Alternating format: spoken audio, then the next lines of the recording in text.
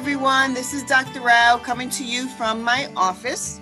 Today I have a special guest, Jessica Garrigan, our coordinator of instructional technology, with some new ideas and suggestions to support you during this remote learning time.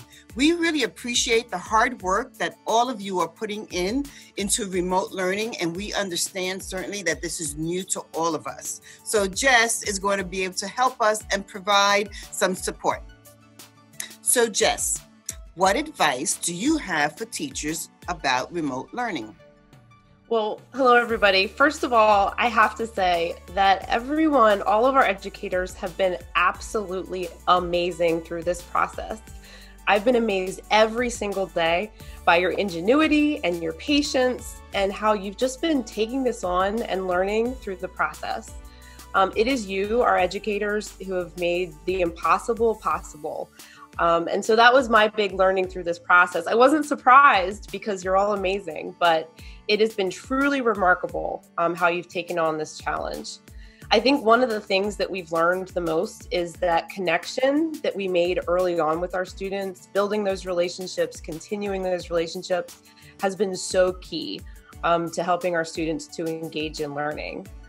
It's been tough to engage our learners. You know, they have a lot of things going on in their own lives. You have a lot of things going on in your lives as well.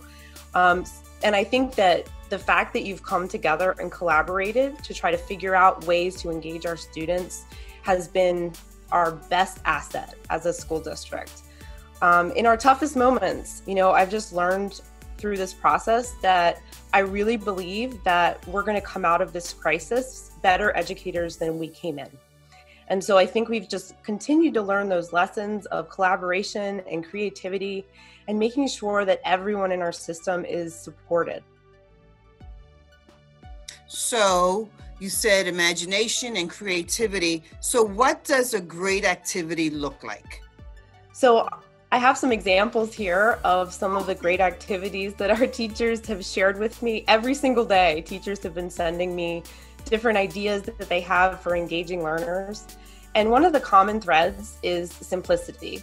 You know, we know from our conversations with other school districts and from our own parents as well, that the more we can do on our end to manage the workload for our families, to give them really simple activities where kids are making a little video or they're interacting with text or they're doing really simple things, we find that kids are way more engaged in those tasks, especially activities that involve creativity and imagination.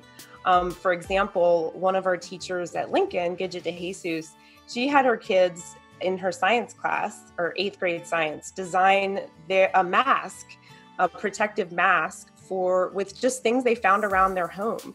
And the kids were so engaged in that sort of activity because it was real world, it was relevant, it was creative, and they made these quick little stop motion animation videos of their process. So we know that those sorts of activities in remote learning are going to get us where we need to be with our students. The other advice I would say is just if something doesn't work, try something else. You know, like we have all, myself included, made mistakes through this process. Some things didn't work and we're like, oh, that tool didn't work, or that tech tool, that app didn't work. So I'm going to try something different. And we need to continue to be okay with that as we move into whatever the next phase of this process looks like. I think that the other things that I've noticed, you'll see over here, is giving kids choice. So things like choice boards, and where we as the teacher really say, here's the standard, here's the learning I want you to get, but maybe you'll make a video, maybe you will do a drawing, maybe you'll do a graphic organizer of your own. So giving kids those choices in how they show us what they know is really, really powerful when it comes to remote learning and any learning, even when we're in school. Kids love choice. It helps to engage them. I think the best examples I've seen too, like this one up here in the corner from Lafayette, was the teacher, Adrienne Groff, asked her students to interview their parents and ask them, how do you use math in your everyday? And the kids were so amazing because they have their little, pretending that they're interviewing their parent, and their parents talk about, figuring out recipes and figuring out their budget. And so those opportunities for connection and personal relationship and involving the family have been really inspiring to me. I didn't expect that when we sort of entered into this phase of learning. So simplicity, creativity, connection, just making sure that those activities that we plan are really things that kids can do, that families can do, without a lot of support, because we're not there with them as we would be in our classrooms. Yes, that's so true. So, and it worries me that some of our teachers think, oh, I have to do this perfectly well. And we know that that's not true, because we're all learning this new way. So what advice do you have for teachers when distance teaching gets tough? I think the thing I told all of the teachers at the beginning of this process in that first week was that we've got to keep it in perspective.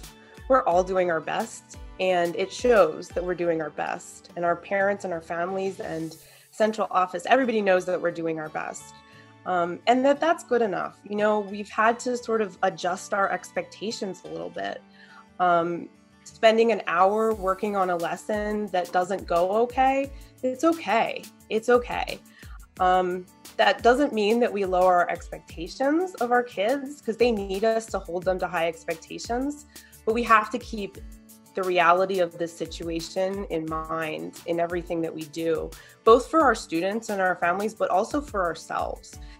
So I think that has been one of the biggest challenges for me as an educator, is just keeping that in mind, that this is a unique situation, and to have a lot of grace for myself and the people around me.